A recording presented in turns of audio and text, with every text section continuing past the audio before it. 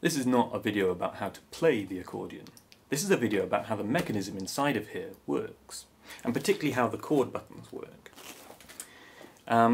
The accordion produces a sound through metal reeds. Now this is just like on a harmonica, except on the accordion we've got 2 reeds per note, because the reeds will only produce a sound with air flowing in one direction, and the accordion will produce the same note regardless of if you're opening or closing the bellows. So that's 2 different reeds sounding when I do that. The piano side of the accordion I think is fairly easy to think about what's going on here. So when we press a key, it lifts a valve over the block which has the reeds for that note in it. It gets a little bit more complicated in that we've got these register keys here which let us change the sound, change which reeds are being exposed, so we can change octave. And we can also go for a tremolo effect. So I haven't actually taken that mechanism apart yet, but I think it's fairly easy to think about what might be going on inside of there. It's probably got 2 metal plates with holes in them that slide side to side perhaps and expose the different reeds depending on what switches you've selected. On the other side we've actually got 2 mechanisms here. So this accordion has 72 buttons. Some accordions have as many as 120. And the first 2 rows are the bass buttons. So these operate in a very similar way to the piano side, in that it's just one button opens a valve to a set of reeds. In the case of the bass buttons, the reeds are an octave apart to get a really thick bass sound. And these are arranged in a circle of fifths. The next row along towards the middle is called the counterbass row, and these buttons operate the same valves and the same reeds as the bass row, except now they're arranged a major third above. And the reason we've got those is so that we can get to all of the bass buttons without having to move our hand too far up and down. So there are, of course, 12 semitones in an octave. There are 12 bass buttons on this accordion, 12 counterbass buttons on this accordion, and so each bass button has basically a corresponding button that does the same thing. Sometimes when you depress them, you can see that the corresponding button also depresses slightly. I'm not sure if that's going to appear on the video, but it's not too hard to think about what might be going on in there. They're not directly linked together, but they're pressing on the same mechanism which is exposing the valve. The rest of the buttons are the chord buttons, and this is where it starts to get a little bit complicated, because each bass note has 4 chords available to it. So here's a C. We've got 4 chords available, which are major, minor, dominant 7th, and diminished 7th. So in the case of C, the major chord is of course C, E, G, and the minor chord is C, E flat, G. So that's clearly got 2 of the same notes sounding to it. I mean, it wouldn't be practical to give every single chord button its own set of reeds. You'd have hundreds, and as I say, some accordions have even more buttons than this. In fact, the entirety of the chord mechanism only uses 12 valves and reeds behind them. When you press one of these chord buttons, it selects a particular set of valves to open. And when I first got this accordion, I was very curious as to how that mechanism worked. This isn't a particularly expensive accordion. I mean, I've bought this from a charity shop, but even so, this would be an entry-level accordion. And the mechanism, well, it was probably invented over 100 years ago, I don't know. But it can't be a particularly complicated mechanism. And when I tried to look it up online, how it works, there was very little information about it, which means it probably isn't even a notable invention. And yet, trying to think about how that worked, I was just drawing a blank. So, let's take it apart and see how it works. Here's a close-up of the bass and counterbass rows. So you can see that they depress together, but it's actually only gravity that's holding it up. So they're not directly linked. And this is only really visible with the accordion on its back. First step is to remove the bellows, and to do that we need to pull out these metal pins that hold it in place. And to do that I'm going to be using these brass jawed pliers so that we don't scratch anything.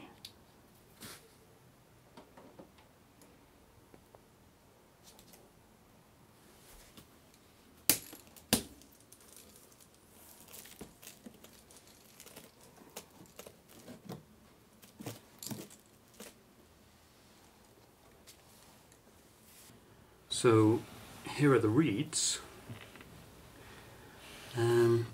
Each one is in a pair with one reed on the outside, one reed on the inside, with a little flap to control whether it's on the expanding or contracting of the bellows.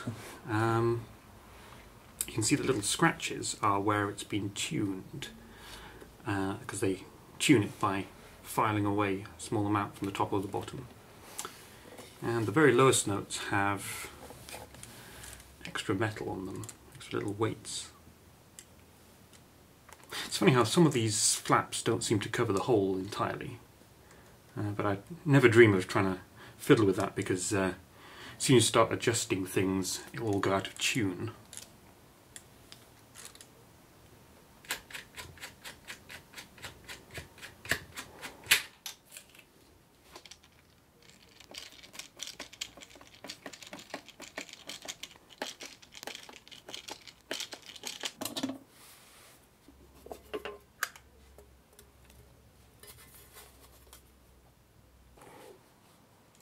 So this is it. We're going to take it apart further than this, but this is the only point where we can see the whole mechanism in action.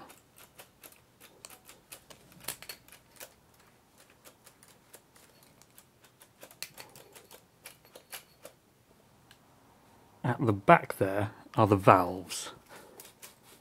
Some of them opening there. Just see that. And there's 12 on this row, another 12 behind the main mechanism.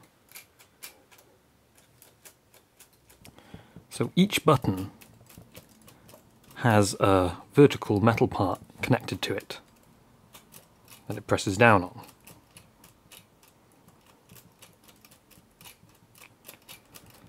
And along that vertical part there are these brass tabs.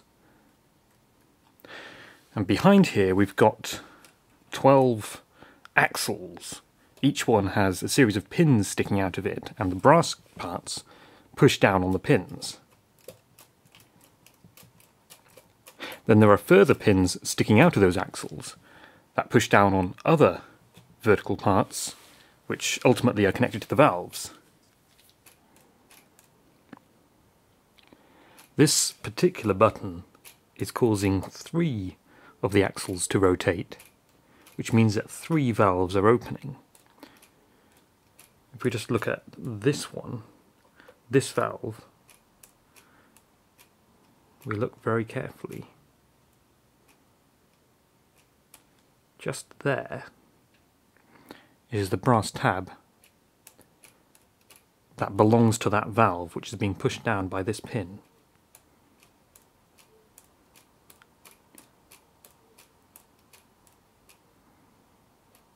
The rest of the pins on this axle are just to be pushed by buttons.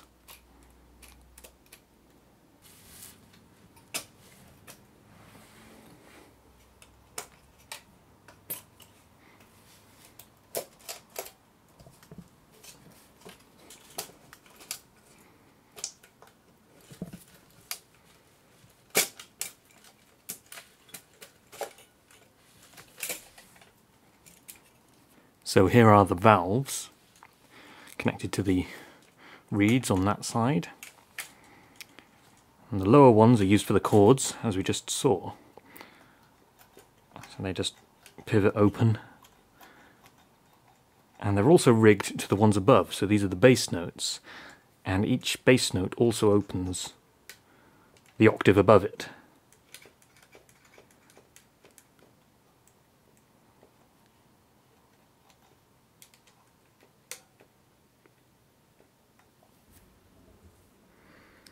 Here is the main mechanism in isolation. I'm holding it upside down because it all tends to flop apart when you don't have the spring-loaded valves pressing against it. So that's the chord section. And on the back we've got the bass section, which is essentially the same thing, a bit simpler this time. But it's got another 12 axles, and each bass note and counter bass note rotates an axle. Doesn't work quite so well when it's not spring loaded. So really look at that one.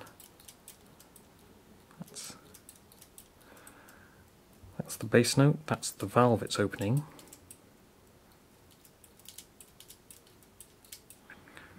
And then there's also a counter bass over here, which operates the same valve.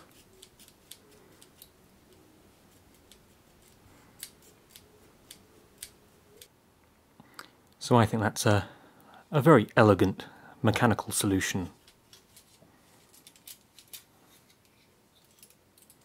While we're at it, I thought we might as well take a look at the right-hand side of the accordion.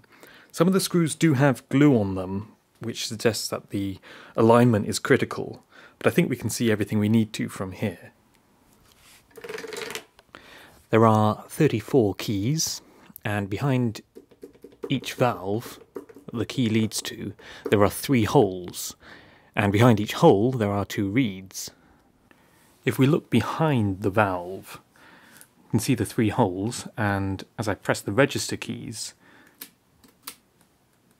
different parts open and close. And if I press it very slowly, you can see that it's definitely a lateral motion, so something is sliding behind there.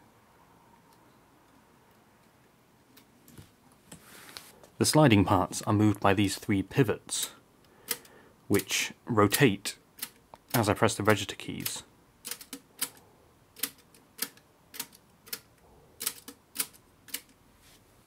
And the selection of which pivots to rotate is done by this mechanism, which are 3 layers here, move side to side. Each of the register keys on this edge has a part sticking out, a little lever, which contacts an L-shaped piece which moves it through 90 degrees, and this little brass tab sticking out of there then shifts the sheet left to right.